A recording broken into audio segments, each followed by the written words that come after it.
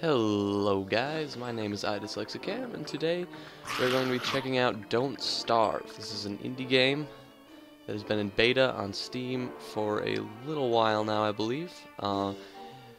It is currently in the beta phase. I don't know when it's going to be officially releasing. There isn't an exact date yet. I believe it just says March if you look on the Steam store as of now. But as you can see, it is currently in beta. It says the next update will be in 12 days, and the last build was updated 3 days ago. So it would appear as though they are currently updating the game. So I'm going to be checking it out, and I guess we'll just jump right in. Hopefully we won't starve. What kind of game would you like to play? Alright. Well, adventure, I'm thinking adventure's looking. Active development is provided for testing purposes. It will probably contain bugs. Okay. Well.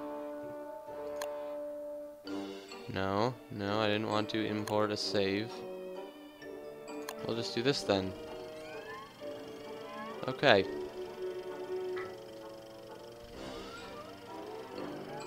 So it appears though Sandbox is the base game mode. I'm not sure what adventure is or what the distinction between them would be.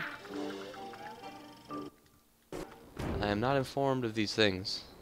So as you can see, the way it starts is with this guy telling you that you need to eat. That you are lost and you need to get some food. Ironically, it would appear as though you are a young boy and he's an old man. And apparently he expects you to be able to do this on your own. Which is a little bit rash. Anyway, so beginning out, you're going to be doing a lot of gathering and hopefully crafting.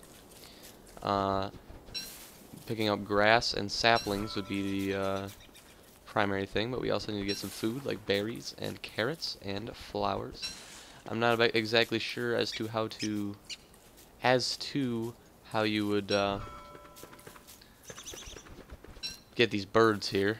I believe you can, because I've seen traps in the crafting menu. However, that I have not created them yet, so we'll see how that goes. But as you can see, it starts off like very similar to a game like Minecraft or Terraria, where really you're just kind of trying to get your figure out the world around you, explore a little bit, pick up some useful things, and overall get started. No clear direction when you start. Definitely seems to take that direction of approach. Now it seems as though we have picked up a fair amount of grass and saplings, so now what we can do is and some flint. Yeah, flint. Okay, so now what we can do is we can craft some tools. We'll craft an axe out of twigs and flint, and a pickaxe out of twigs and more flint. I believe the pickaxe did require more resources. So now, with our axe, we can chop down trees, which will be vital, and pick up the logs and pine cones.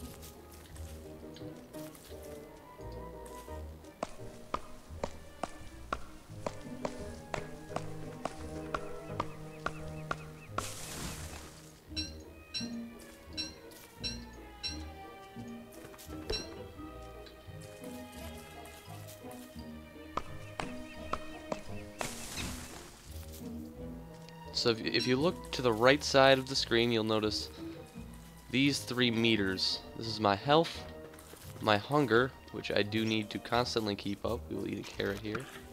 As you can see, it goes back up when I eat. The maximum, I think it's 100, yeah, 150. Okay. And then this is, I'm not exactly sure what to call it. but I do know that it depletes while in darkness and otherwise scary situations.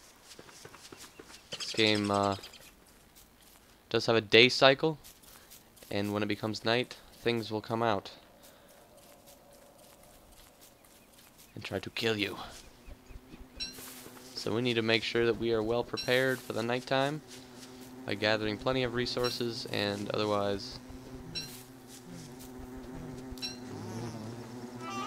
being successful.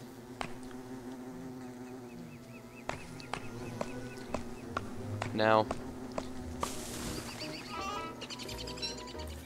it's looking like we're almost there.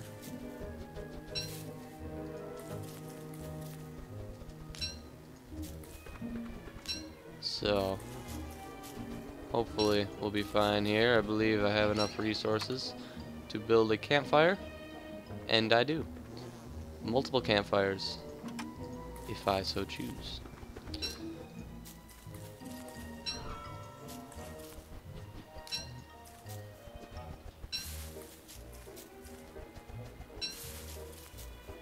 Finding an avid amount of flint does become important as the tools degrade quite quickly, and you will need tools to do all the various things that you do in this game.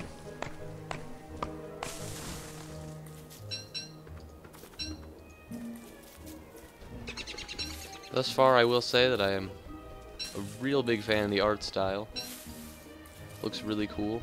The game is extremely smooth, very clean, and the system requirements for this game are quite low, so I believe even if your computer is less than par, not necessarily a gaming system, chances are you will still be able to run this, which is always great for a small-time indie game like this because they get a larger audience for their game. And we have acquired quite a few things, and it's getting dark.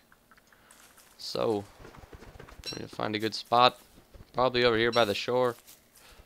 That seems logical. Hold on.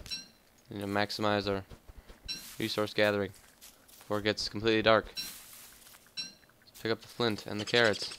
Okay. Now we'll go over here. Ooh, berries.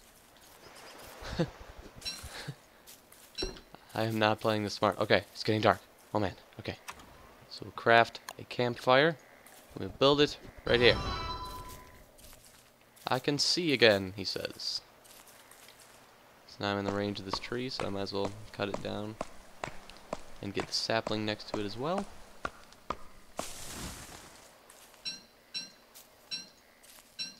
Yeah, I do love the art style. It gives a kind of dreary theme to the game, which is it's very unique and real nice to look at.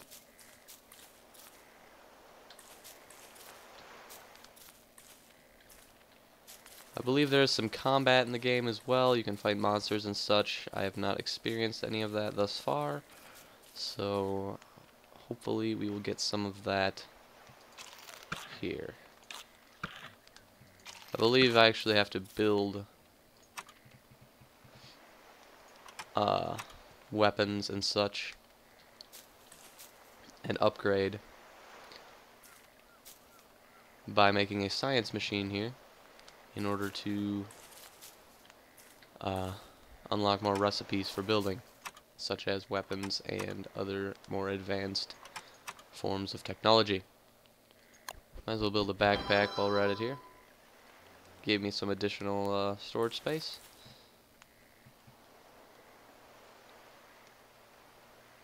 Capture small creatures with traps. Okay. So what I'm thinking, we added fuel to the fire with that. Oh!